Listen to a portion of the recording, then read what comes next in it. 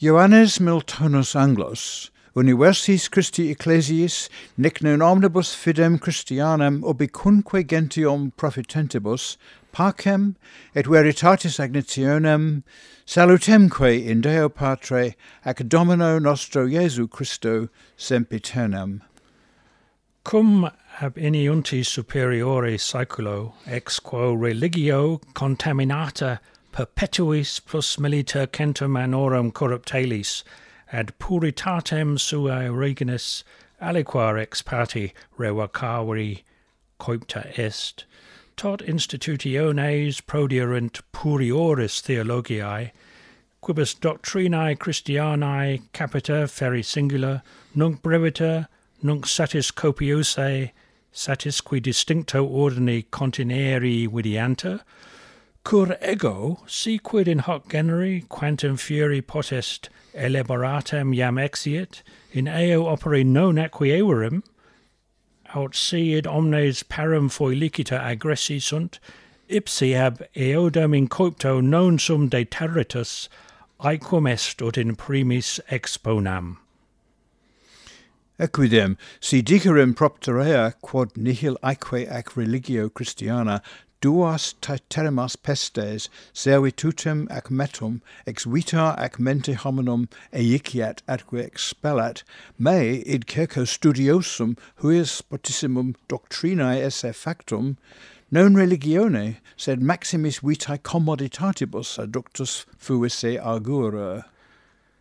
Verum cum aeternae salutis viam non nisi propriae cuiusque fidei Deus apparuit, postuletque hoc ad nobis, ut quis salvus esse vult, pro se quisque credat. Statui divinis in rebus, non aliorum niti, vel fide, vel judicio, sed quid credendum in religione est, id fide non aliundi quam divinitus acceptar, et quod mearum erat partium non omisso, et ipsa Dei Scriptura, quam diligentissime per lectar acqui per pensar, unum quodque habere mihi et ipsi, meaque ipsius opera exploratum acqui cognitum. Coipi igitur adolescens, dicam enim quibus rebus profacerem, si quem forte post hac proficiendi spes eadem areandem viam ingrediendam invitaverit, cum ad libros utriusque testamenti lingua sua per legendos assiduus incumbere, tum theologorum systemata aliquot breviora sedulo percurrere, ad eorum deinde exemplum locos communes digerere, ad quos omnia quae in scripturis haurienda occurrissent, expromenda cum opus esset referem. Ad uberiora deinde theologorum volumina, et disputatas in utramque partem de capitibus quibus dam fidei questiones, fidentius demum me contuli. Liceat candide non minus quam libere dicam multa ibi adversariorum argumenta misere elusa, aut elenchorum ostentatis putide formulis, aut interjectis ubique grammaticorum inanibus vocabulis, in speciem potius quam solide refutata, sane dolens referi. Quam autem ipsi partem pro vera modicus tenerent, vel scripturae locis male intellectis, vel consequentius inde fallacibus areptis, contentiosius esse saepe quam validios defensam. Hinc veritatem pro errore atque haeresi, nonumquam acerme oppugnatam, errorem atque haeresin pro veritate habitam, consuetudine ac studio partium quam scripturarum authoritate commendatiorem. Cum itaque his ducibus, neque summum fidei, neque spem salutis, posse me recte committeri arbitrare, et tamen aliquam doctrinae Christianae methodicam institutionem, aut saltem disquisitionem, quae subveniri vel fidei, vel memoriae, vel utriqui posset, a prime esse necessarium, nil mihi tutius, neque consultius visum est, quam ut ipse aliquid huius modi, quod ad manum mihi esset, labori ac lucubratio propria et ipso adioque solo Dei verbo et fidelissime quidem, nisi mihi met forte infidus esse volebam de integro componerem. Quod cum per aliquot annos agri attentissime perseverasam, reformatae religionis arcem animadverti, qua parti pontificios, quidem spectac, satis munitam, caeteris in locis cum pluribus neglectam, nec operibus, nec propugnatoribus firmatam satis, aut defensam, perpetuae diligentiae vierici reperiendi in defesso studio, non credulitatis supinae proposita esse a Deo, etiam in religione omnia, tum facile perspexi. Restare ad hoc pluriquem putabam ad scripturarum normam sanctius exigenda, accuratiusque reformanda. Mihi certe hanc rationem iniendo itus satisfactum est, ut quid credendum in sacris, quid dum texat opiniandum sit, perque pissi nunc non diffiderem. Summo qui solatio fuit, magnum me Deo bene juvante, subsidium fidei mihi met comparasse, vel thesaurum potius reposuissi,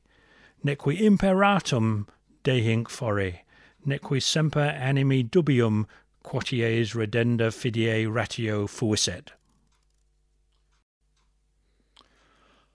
Haec si omnibus palam facio, si fraterno quod Deum testor, atque amico erga omnes mortales animo, haec quibus melius aut pretiosius nihil habeo, quam possum latissime libentissimeque impertio,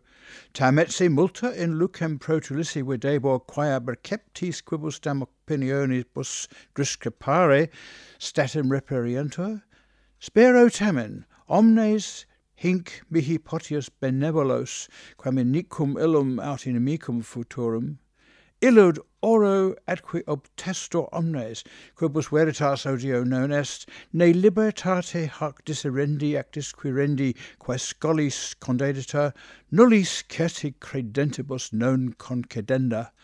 turbari ecclesiam clametent, cum explorare omnia jubeamur, et veritatis luce indees aucta, illustrata, atque aedificata longe magis ecclesia, quam turbator. Equidem non video qui magis investiganda veritate turbari ecclesia possit aut debeat, quam turbari gentes annuntiando primitus evangelio. Quando quidem autoritate mea nihil suadeo, nihil impono, imo vero horteo omnes, atque imprimis alphosum, ut quibus in sententis non plene satisfactum esse putaverent, assensum eo usque sunt teneant, quod scripturarum evidentia viceret, assensumque et fidem ratione persuaseret. Latipula non quaero, doctioribus quibusque haec aut si doctissimi quique non semper optimi harum rerum disceptatores ac judices sunt, adultis ac fortibus, et doctrinam evangelii penitus intelligentibus longe maiore cum fiducia quam rudioribus propono. Cumque eorum pars maxima qui histe rebus quam plurima scripserunt, suis sestibus explicandis totas fere paginas occupare consueverent, scripturarum loca, quibus id omni quod docent maxim opere confirmata, numeris dun taxat capitum versiculorum que strictim advertatis in marginem extrudere, satius duxe mearum quidem paginarum spatia confertis undique autoritatibus divinis, etiam eadem ingerentibus redundare, meis verbis, ex ipso licet contextu scripturarum natis, loci quem minimum relinqui.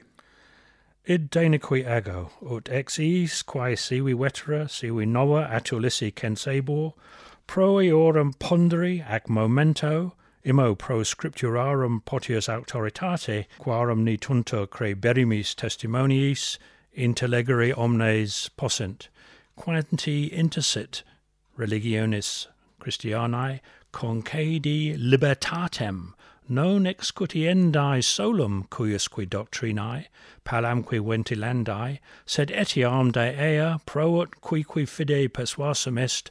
sentiendi acque etiam scribendi. Sine qua libertate religio nulla, evangelium nullum est, sola vis viget, qua stare Christianam religionem turpe et probrosum est, servitus ad hoc durat non legi ut olim divinae, sed quod miserrimum est humanae, vel verius ut dicam, inhumanae tyrannidis servienda. Illud tamen ab hominibus ingenuis et caudatis, ut poti indignum plane, non expecto, ut pro mori iniquorum quorundam hominum et rationis expertium, quicquid abhorrere our doctrina vulgo tradita judicaverent, id non scripturae testimoniis collatis, sed invidioso quolibet nomini, vel heretici, vel heresios impacto, per calumniam damnent. Horum instituto satis est infamem hanc notam temere cuivis inusisse uno verbo nullo negotio confutasse, solo nomine heretici in cusso, quasi uno ictu confecisse se hominem putant. Quibus ego, id solum fuissi harasin, quoties hoc nomen in vitio ponita, aetati apostolorum,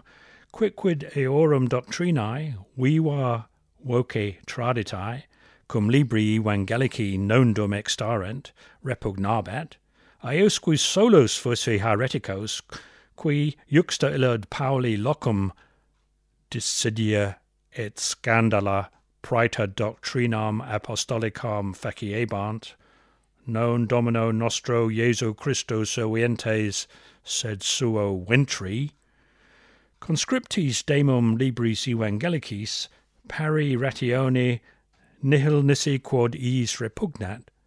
posse iuri nominari harasin respondeo. De me libris tantomodo sacris ad haeresco, haeresin aliam, sectam aliam sequor nullam,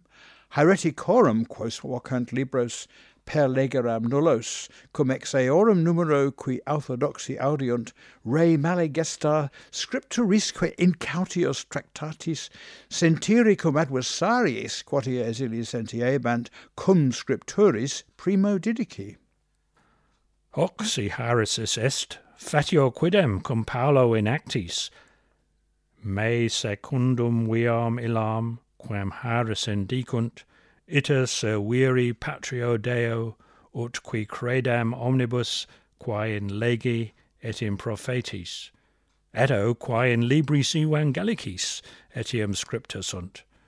alios fidei Christianae judices, aut summos interpretes, fidem qui omnem, quam vocent implicitam, cum universa protestantium ecclesia non agnosco. De caetero, fratres, veritatem colite cum charitate, de his proat Dei spiritus vobis praeverit ita judicate, his mecum utimini, vel ne utimini quidem nisse fide non dubia, scripturarum que claritate persuasi. In Christo denique servatore ac Domino nostro vibite ac valete.